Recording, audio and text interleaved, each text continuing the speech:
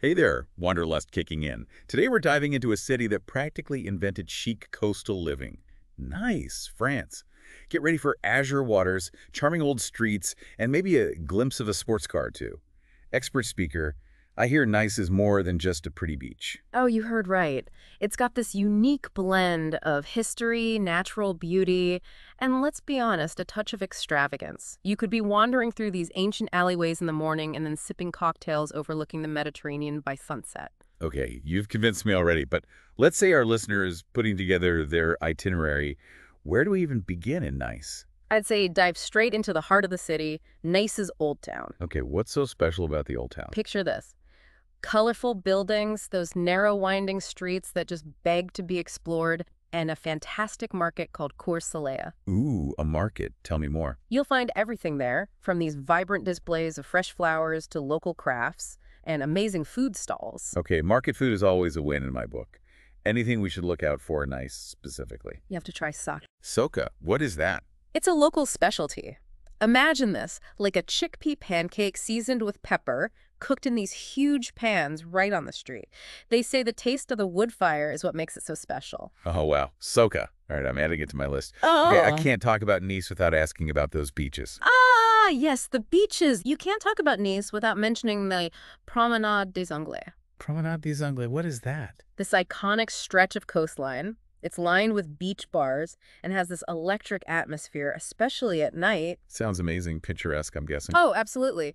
But here's something you might not expect. It's a pebble beach. Wait, pebbles, not sand? Got it. So, is it still enjoyable? What's the deal with that? Yeah, so maybe pack some water shoes. But honestly, the view, the energy, the whole vibe more than makes up for it. Noted. Water shoes packed. Okay, Okay. so besides the beach, what else should we see when we're in Nice itself? For a change of pace and an incredible view, you have to visit Castle Hill. Castle Hill, tell me more. Did you know it was actually the site of the city's first settlement, way back in the Greek era? You can still see some remnants of those ancient walls up there. Wow. So how high are we talking? It's about 100 meters above sea level. 100 meters? That's quite a climb. And with that much history, it sounds like more than just a viewpoint. It is, but those panoramic views from the top are worth it, especially at sunset. You can see the whole city, the Bay of Angels, everything. And the best part is you can choose your own adventure. Oh, okay. You can walk, take the stairs, or even an elevator to the top. Okay, I love that there are options. Speaking of options, I know our listener loves a good day trip. What's near Nice? Well, you're actually just a short hop from Monaco and the Italian border, Oh, wow. which is pretty cool. But for a truly unforgettable experience, I'd recommend heading to Cap Ferrat. Cap Ferrat. What's so special about Cap Ferrat? Imagine hidden coves, crystal clear turquoise water, and a coastline just dotted with these stunning villas. It's basically the epitome of that Riviera glamour we were talking about.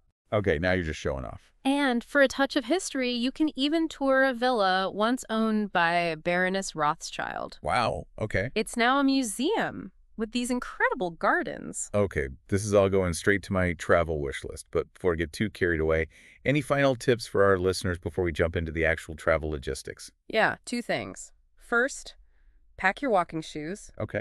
Nice is a city best explored on foot. All those little side streets and hidden squares. Yeah. And second, brush up on your French. Oh, yeah. Good point. Even a few basic phrases will make a world of difference, especially when you're chatting with locals at those market stalls we talked about. Oh, absolutely. And I bet the locals in Nice have some amazing recommendations, hidden gems off the beaten path. Oh, absolutely. Don't be afraid to strike up a conversation. You never know what you might discover. Yeah, for sure. Like a hidden courtyard cafe or a unique antique shop, even the best place to watch the sunset. Okay, so we've established Nice is amazing. We all want to go there yesterday. But how do we make that happen? Expert speaker, let's talk logistics. All right, let's map out that journey to Nice. First things first, getting there. You'll be pleased to know that Nice has an international airport just a short hop from the city center. It's always a good start. No long, complicated transfers. Exactly. Plus, the airport connects to over 100 destinations worldwide, so chances are you can find a direct flight from your city. Music to a traveler's ears. But let's say our listener prefers a more scenic route. What are the train options like? Well, if you're already in Europe, taking the train to Nice is a fantastic option. Right. The French rail network is excellent, and you get to enjoy the beautiful scenery along the way. Picture yourself gliding past vineyards and charming villages. Plus, the train station in Nice is centrally located. Nice. So you've arrived in Nice, bags dropped off, ready to explore.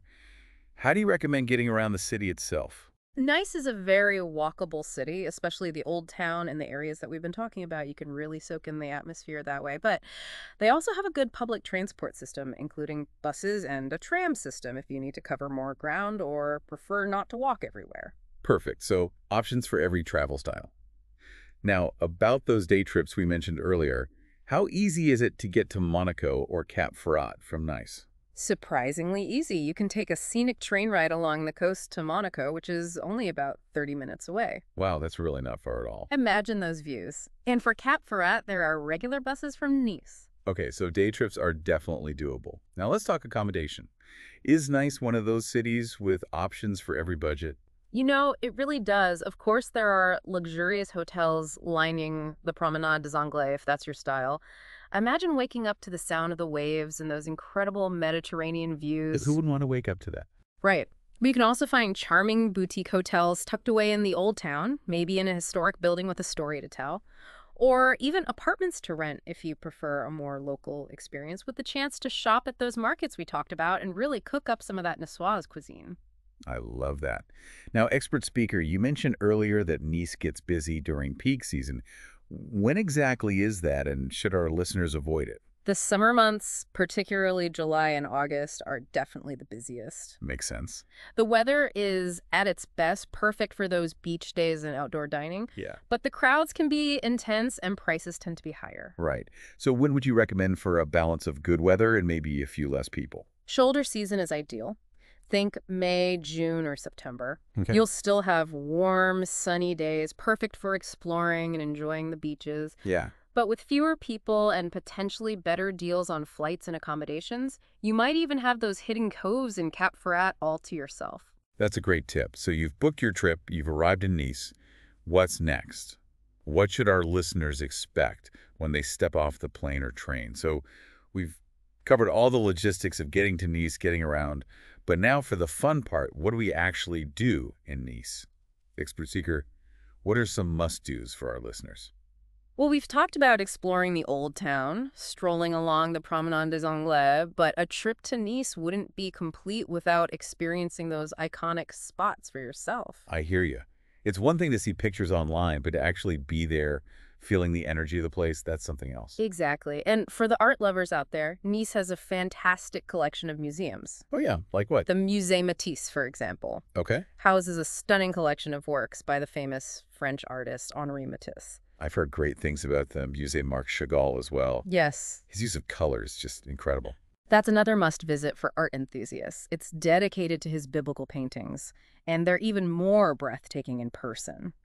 And speaking of art, Nice has this thriving urban art scene. Oh, cool. Influences from the early street art pioneers in France to more contemporary styles. As you're exploring, keep an eye out for these colorful murals tucked away in unexpected corners. Oh, I love that. Street art adds such a unique, modern layer to a city. Absolutely. Makes you see things in a whole new light. And, for something a little different, I highly recommend taking a cooking class. Oh, a cooking class in Nice. Now that's an experience. Tell me more. Well, Nice is known for its delicious cuisine, so why not learn from the experts? You can find classes focusing on local specialties. Think fresh seafood, herbs, those sun-ripened vegetables from the market we talked about. Okay. But imagine you go home and you can impress your friends and family with your newfound culinary skills, whipping up a true taste of Nice. Okay, you've convinced me. I'm signing up. Now, I know we touched on day trips earlier, but any specific recommendations beyond Monaco and Cap Ferrat? Absolutely.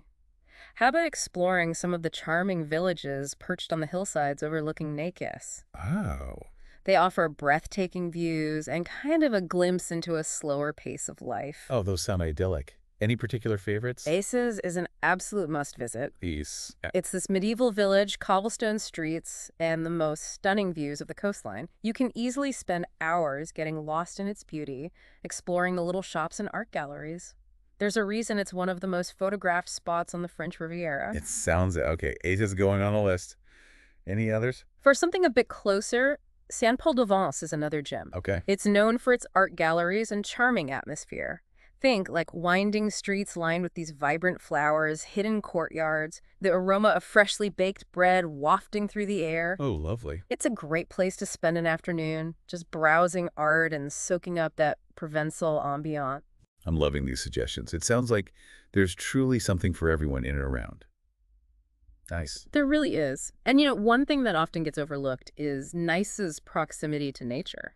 That's right, yeah. Yeah. We've been so focused on the city itself, those charming streets and that captivating coastline. Of course, the beaches are a given, but if you're looking for something a bit more adventurous, you can go hiking in the nearby Mercantour National Park. Oh, wow. It's a hiker's paradise. Trails winding through forests, past waterfalls, and up to peaks with those panoramic views we talked about. Now, that's a side of Nice I hadn't even considered. It's truly special. And if hiking isn't your thing, you can always just take a scenic drive along those coastal roads.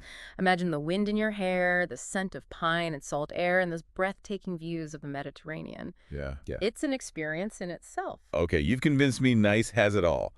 Any final tips for our listener as they plan their dream Nice adventure? Pack for all seasons. Nice enjoys a mild Mediterranean climate, but it's always a good idea to be prepared for unexpected weather. And don't forget your camera. You'll want to capture all those unforgettable moments. Great advice. Well, expert speaker, I think it's safe to say we've thoroughly explored the beauty and the excitement of Nice. It's a city that truly has something for everyone. History, culture, natural beauty, and of course, that undeniable Riviera charm. Absolutely. It's a destination that will stay with you long after you've left. To our listeners, if Nice wasn't already on your travel bucket list, it should be now. And if you've already been, maybe it's time for a return trip to discover even more of its hidden gems. Safe travels, everyone. Bon voyage. Thanks for listening. For more travel tips and insights, follow us and stay tuned for upcoming episodes. See you next time.